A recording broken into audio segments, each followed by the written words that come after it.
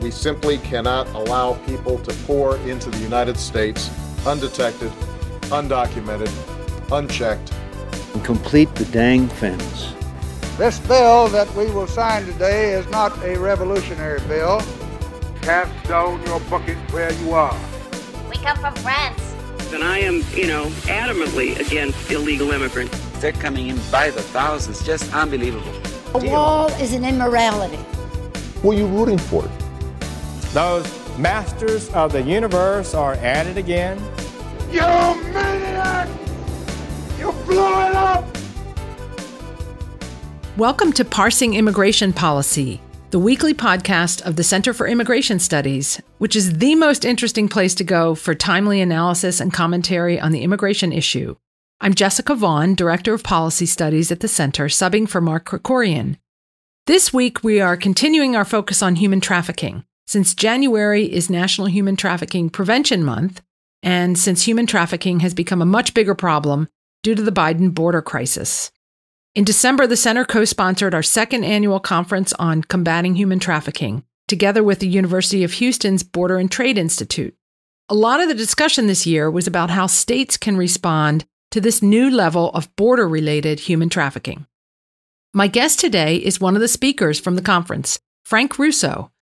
Frank is the Associate General Counsel of the Conservative Political Action Coalition, CPAC, and he is the director of the CPAC Foundation's Center for Combating Human Trafficking.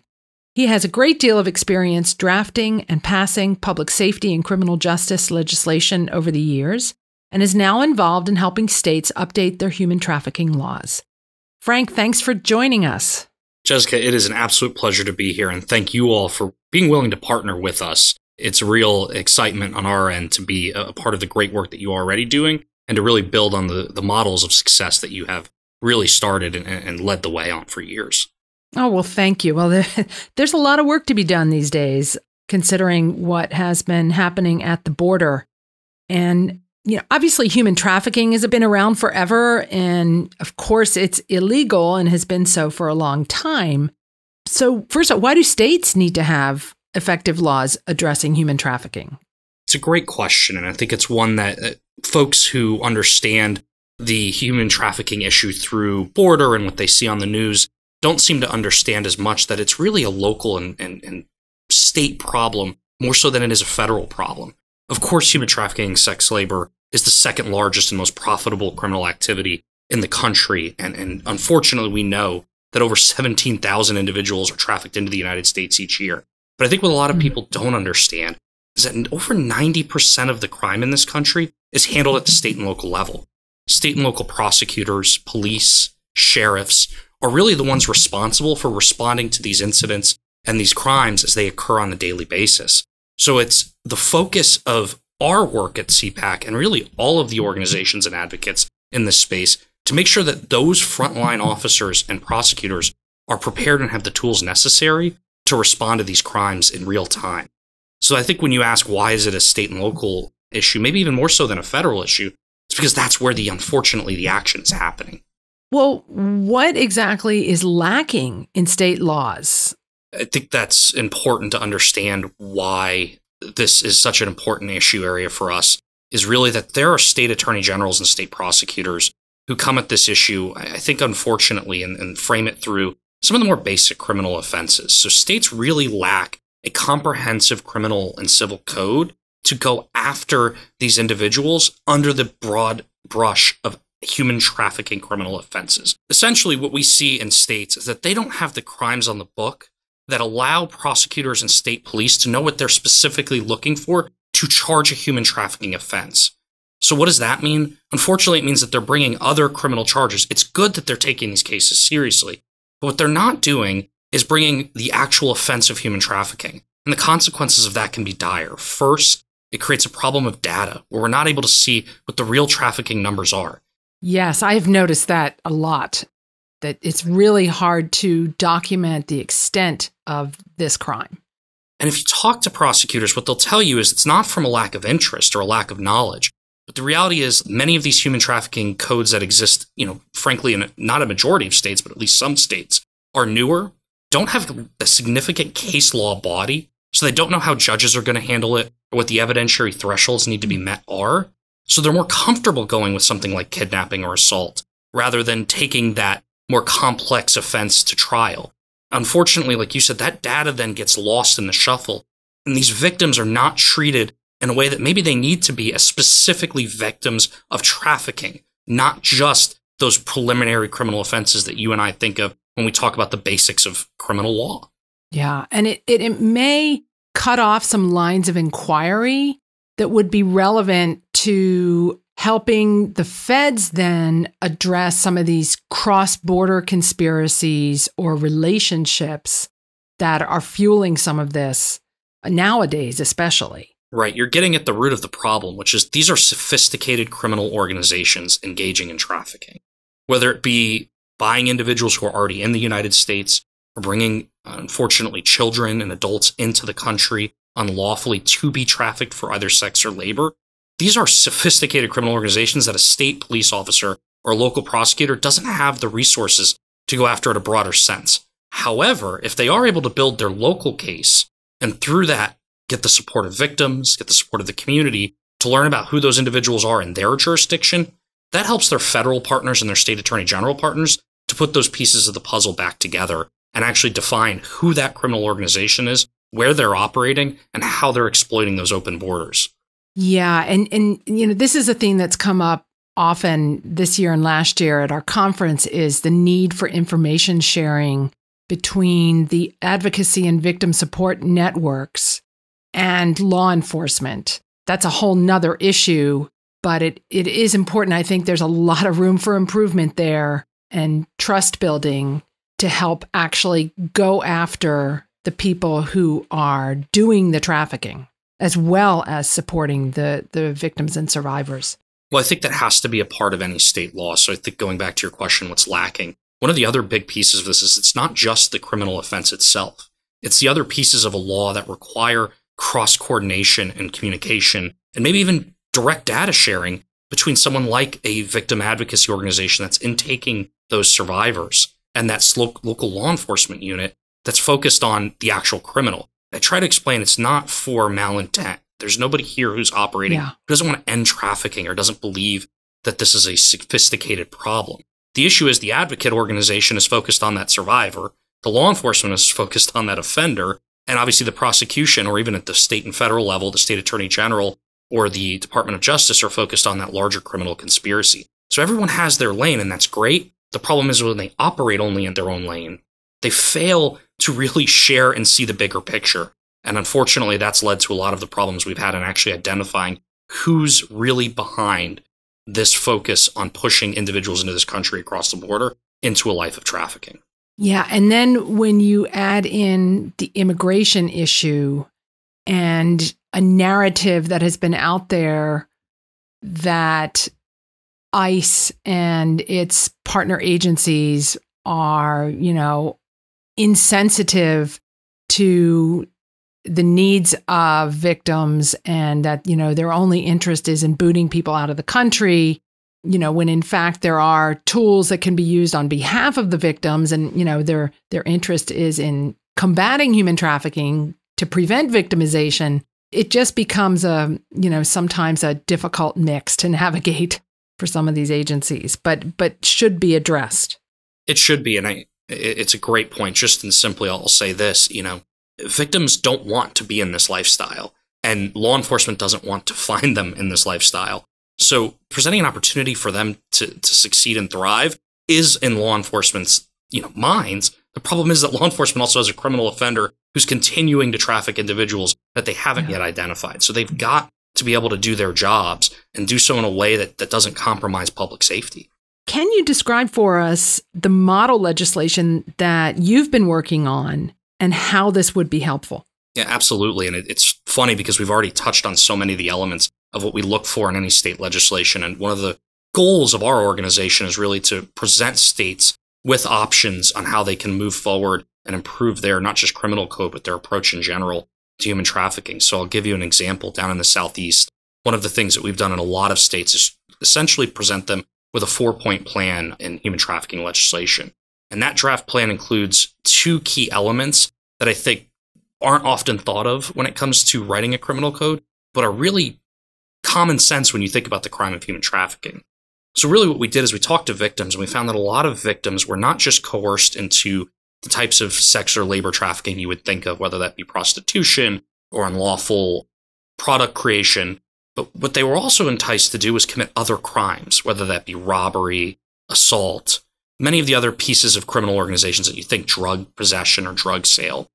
And so that coercion was at the heart, as it is with every trafficking offense, of what we were worried about. So what did we want to do? We wanted to take the existing criminal statutes, the things that law enforcement are comfortable with, kidnapping, assault, robbery, drug possession, and distribution, and say, if you coerce another individual into committing those offenses, and we can prove that as the state, then we can include enhancements on penalties for you as an individual. So we're not just charging you with the human trafficking offense. We're not just charging you with the kidnapping, but we're also charging you with that coercion piece, that you are forcing other individuals who otherwise would act innocently into committing crimes. And then there's the turn side of that coin that I think is so important, because without cooperation from victims, these cases are incredibly hard to make. Yeah. So what have we done with that? We've said, if you can prove as a victim, by clear and convincing evidence, a high bar, that you were coerced into committing crimes, then what we'll do is we'll offer you an alternative to just simply incarceration. Doesn't mean we're not going to put you into a program to make sure you succeed. You can't put these survivors just back onto the street without resources, something that you and I both know and have worked on. But we'll offer you diversion programming or an opportunity to get into a safe house and to rebuild your life, simply for really two things: proving that you were a victim and assisting with that larger criminal case as appropriate. And so what we want to do is we want to up those punishments and enhance those penalties on the individuals who are committing those crimes and trafficking these individuals. And we want to provide a safe pathway for victims to assist, that they are able to reintegrate into society, but also help us build our case and put that puzzle back together. Mm-hmm.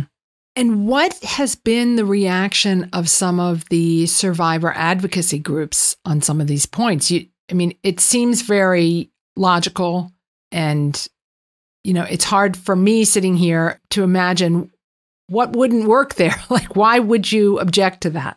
Well, I come bearing good news, I think, for once, which is a lot of these advocate organizations are supportive of this effort. They want to see that pathway to victims. What they'll often, and this isn't surprising because it's such a wonky policy fight, is an argument over what do those legal standards or terms of art mean. When I say clear and convincing, that is a high bar, and that's on purpose, because we don't want a world where traffickers start to claim that they're victims. Right. Which we've seen a lot of. You'd be surprised in the immigration context what people will try to claim to try, to get asylum or what have you. Right. We don't want to use the tools or our tools for law enforcement to become the tools of traffickers, right? And I think that is so valuable to this movement, that we ensure that victims have a pathway out, but we need to prove that. There's the trust but verify, and that's the reality of this space as it is in everywhere else in the criminal justice world. And, we've seen in visa programs that were set up with all the best intentions to help out victims of trafficking or victims of crime or victims of spousal abuse, to give them an immigration benefit so that there shouldn't be any hesitancy to cooperate with law enforcement agencies. We've seen these programs become completely corrupted and abused and inundated with frivolous cases where, you have criminals claiming to be victims and so on just to get the visa benefit, because there's so little control and oversight and such a low bar for establishing eligibility that they actually end up preventing the real meritorious cases from getting the visa benefit, because they have to wait in line behind all these, people abusing the program.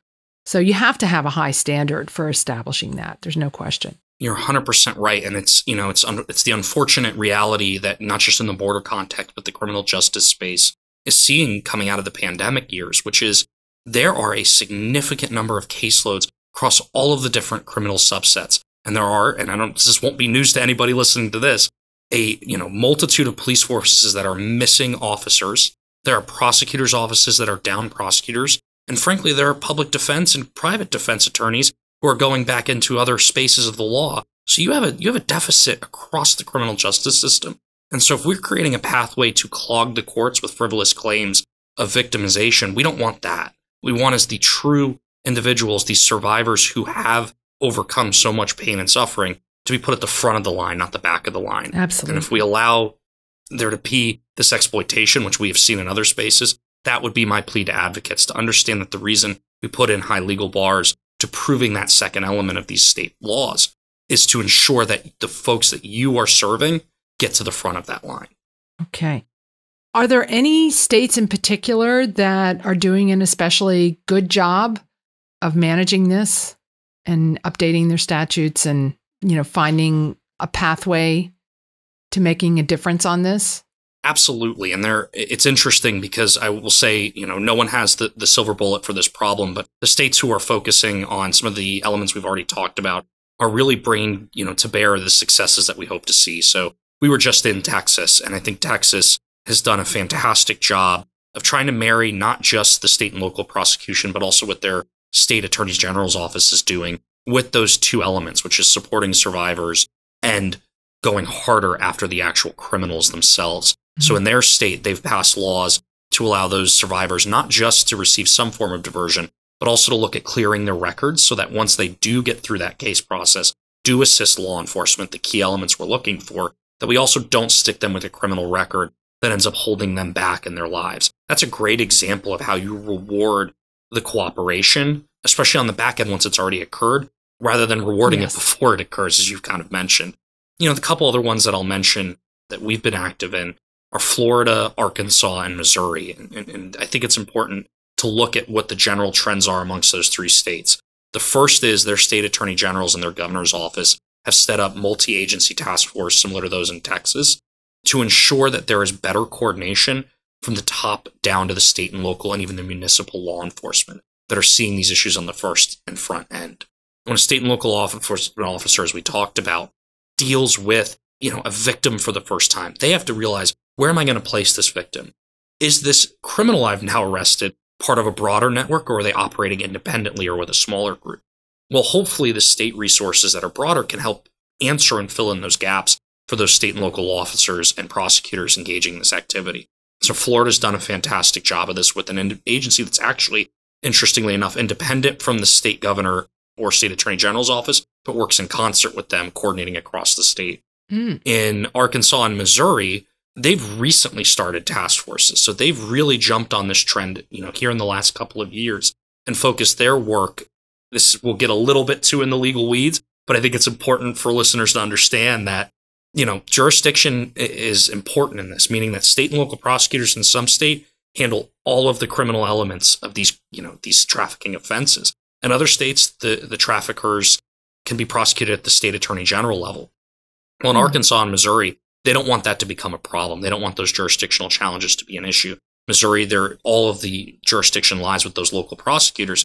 So the state attorney general is simply appointing individuals to help coordinate those efforts. So when someone gets picked up in county A, prosecutor in county B is able to assist in knowing if that victim lives in their county or that criminal resides in their county. They can assist with the case and they can help bring, hopefully the fruits of putting down the larger criminal organization statewide. So the state attorney general's office simply helps them coordinate amongst themselves. Similar in Arkansas. And then Arkansas is really going to be focused, as they move into their sessions in the coming years, on how do they go after those coercion elements we've discussed. They've been the state most interested in bringing to bear, and their advocates on both the survivor and law enforcement side have just been fantastic in understanding there is two sides to that coin. And we want to make sure that the victims have those proper incentives to work with law enforcement.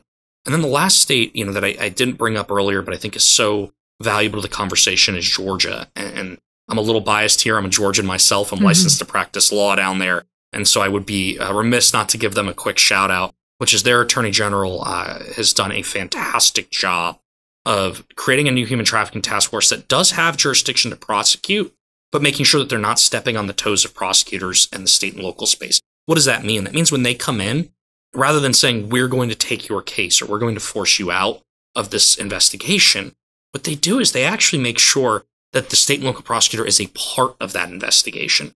And they make sure that there is an agreement on who should be bringing charges and where. And then there's a coordination on what to do with the victims themselves and how to support them best. So that actually was done without a state law. But what I'm starting to see in my home state of Georgia is that the state legislature is now playing catch up in a good way and saying, all right, what are the gaps that you're seeing, State AG? What are you seeing, prosecutor in Gwinnett or Fulton County, that you don't have? And so I know that this year they're focused on looking at passing some laws that incentivize victims to work closer with law enforcement. And I think that's generally a good thing. Yes, that is hopeful. Now, with respect to border-related human trafficking, what the numbers that are out there show is that while trafficking for commercial sex, most of that involves Americans, American victims, American offenders, forced labor trafficking, on the other hand, seems to be much more of a border-related problem, that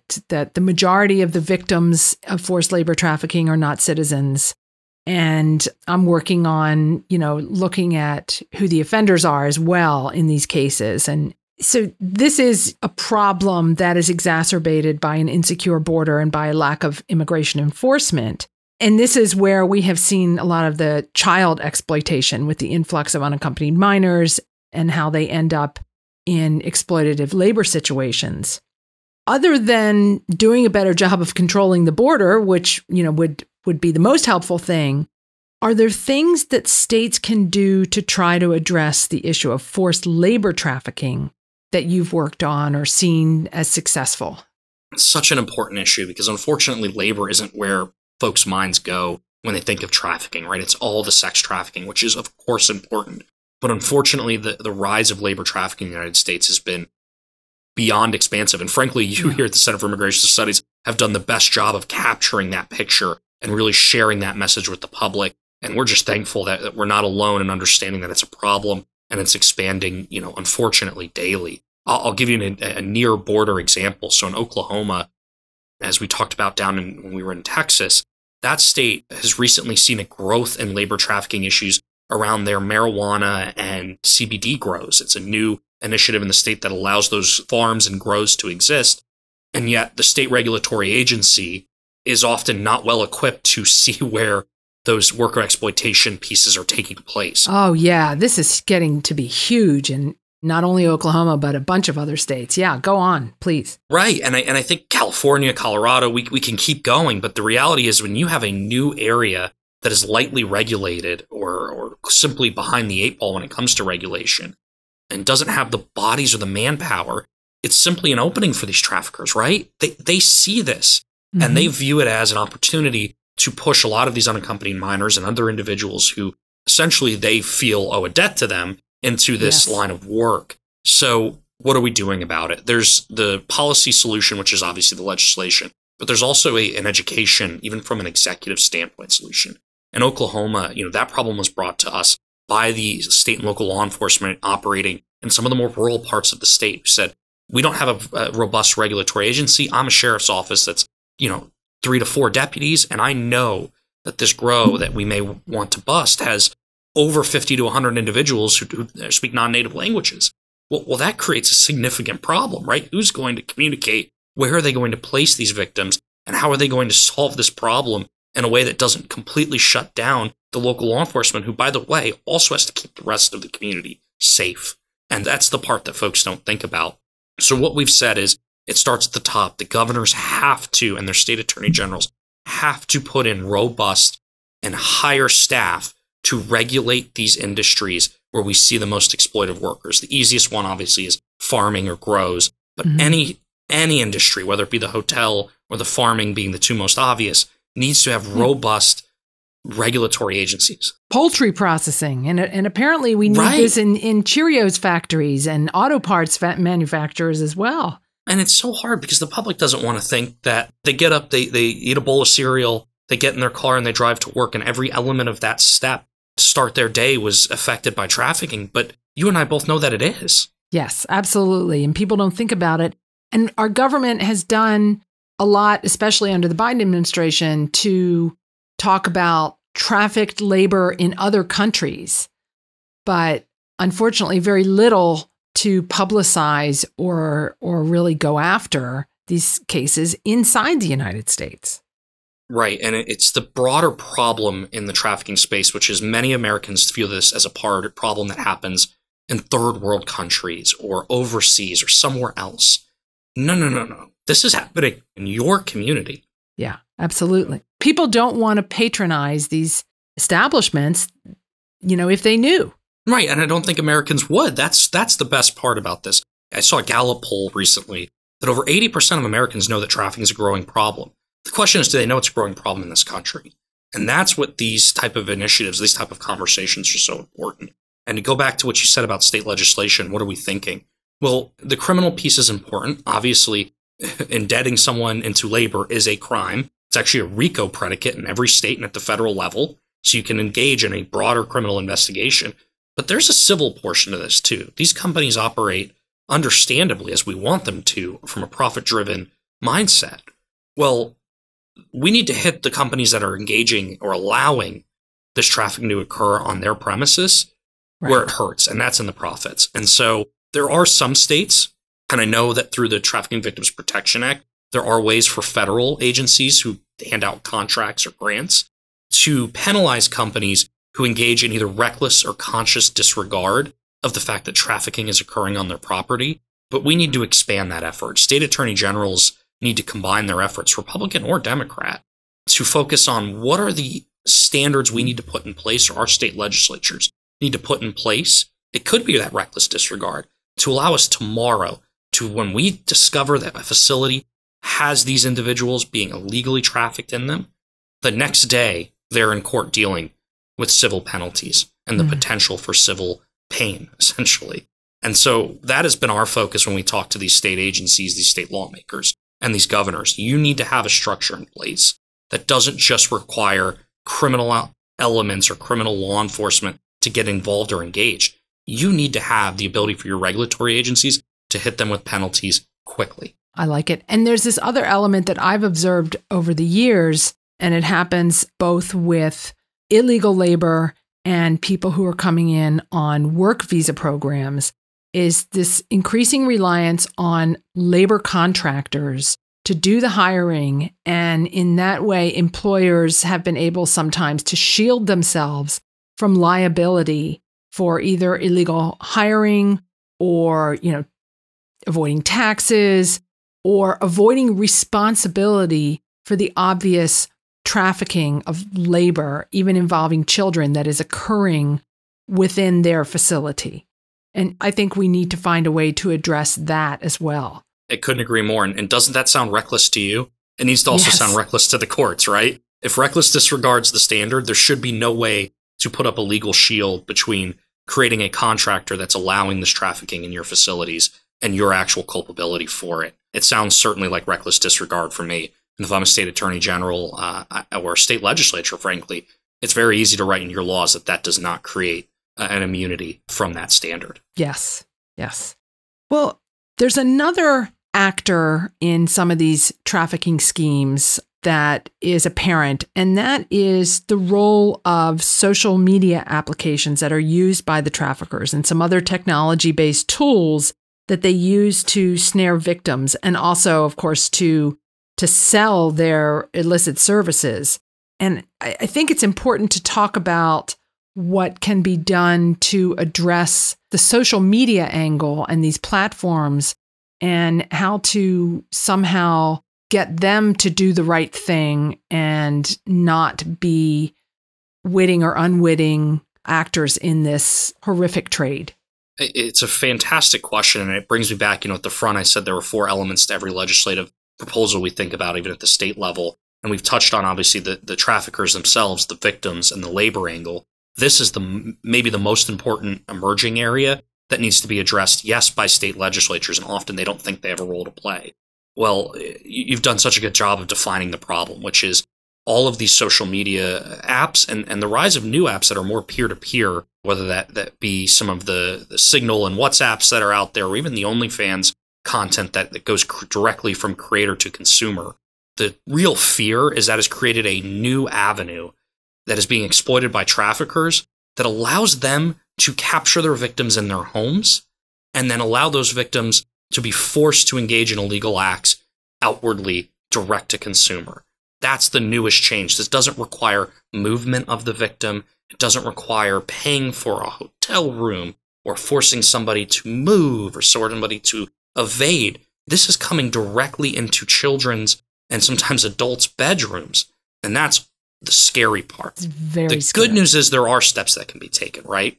And I think we've seen some of this, and states have been a leader oftentimes where the federal government's fallen behind. In Missouri, I've mentioned the Attorney General's office there and the great work they've done.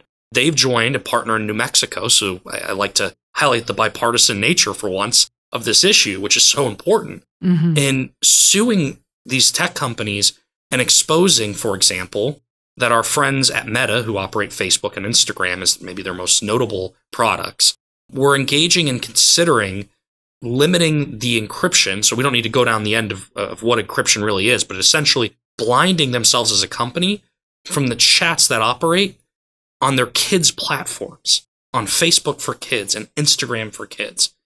Well, without that lawsuit exposing that, Meta may have moved forward with essentially shielding themselves from having to see what's happening in those chats.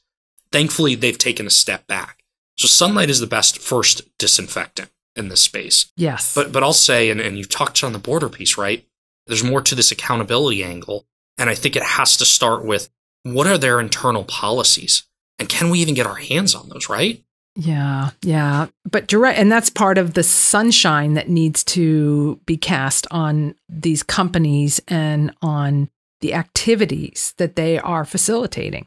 One of the biggest pieces of this that I think the public should know more about is what happens when law enforcement does engage in an investigation where they identify a victim on one of these social media apps and they identify a perpetrator. Well, like any other company, they're served with lawful process. There are understandably strong arguments when it comes to protection of your Fourth Amendment rights and your privacy, both in data and personal. And obviously, we don't want any of those things to be violated. And these companies, I think sometimes to their great credit, do think about those pieces when they're setting up their platforms and their community guidelines. Unfortunately, where they fall short is when it comes to the actual legal process that law enforcement provides them. So let's say I'm an officer or an agency and I reach out to these law enforcement departments. One of the most frustrating elements that you'll hear from the ground is that these platforms will create portals that require specific terms to be used. Essentially, they treat the law enforcement as if they don't really know what's happening in these cases or on their platforms. And what they'll do over time is they'll change those terms. So law enforcement's warrant that may be submitted 6 months prior may no longer be eligible to be reviewed by Facebook or Google or Microsoft 6 months down the road. How does that make sense? Yeah, the just facts kind of of the case moving the didn't change. goalposts, redefining things. Right. That's where I start to worry that it's malicious intent from these companies. And I think they can do a better job and have a social and frankly legal responsibility to do so. There are countless cases, if you talk to victim advocates, of where a victim can identify, underage, inappropriate material on a platform that was placed against their will because they were trafficked, that they have to fight for months and sometimes years to get off of these platforms. What benefit to their community online does it pose to keep those things up? I just don't understand. Right. If anything should be removed, that's the kind of thing that there should be no discussion about even.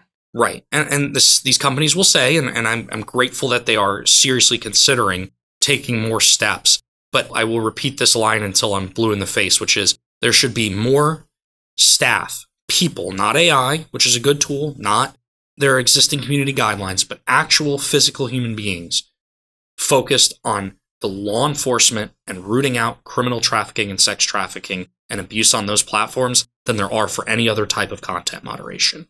And frankly, Amen. I don't think that's been the case. No. Well, this has been so interesting and informative. Is there anything else that we should have touched on but didn't, or that you'd like to add before we wrap it up? Well, first, I'll say thank you so much for the opportunity to join. And I'm just grateful for the work that your organization is doing to really, like we said, sunlight is the best disinfectant.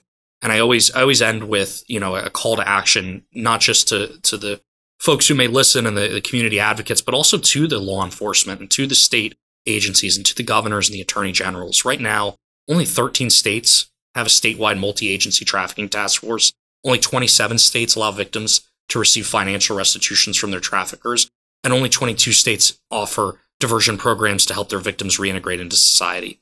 To me, those are problems that are solvable tomorrow. So this fight, as every fight does in this space, takes all of us. And I know we can do more to help the work that you all are doing to solve the immigration problems we see on a daily basis. Count us in. We're just grateful to be a part of this team. Well, thank you. Those numbers are really surprising, actually. I thought they would be higher, but thank you so much for your work on this issue, Frank. And please tell us, where can our listeners go to learn more about your work? Absolutely. You can find us at cpac.org. Right at the top of the page, you'll see our foundation and our foundation website, which you'll find then the CPAC Foundation's CPAC Center for Combating Human Trafficking. And I am on Twitter, or X, which is now formerly Twitter, at FRusso, FRUSSO 15. Great. Thank you so much, Frank. It's been a pleasure talking with you. And that's it for this week's edition of Parsing Immigration Policy. I'm Jessica Vaughan, and I hope you'll check out the show notes and other material on our website and on the CPAC website about border-related human trafficking and the whole range of immigration issues. And please leave us some feedback on the show. Thank you for listening.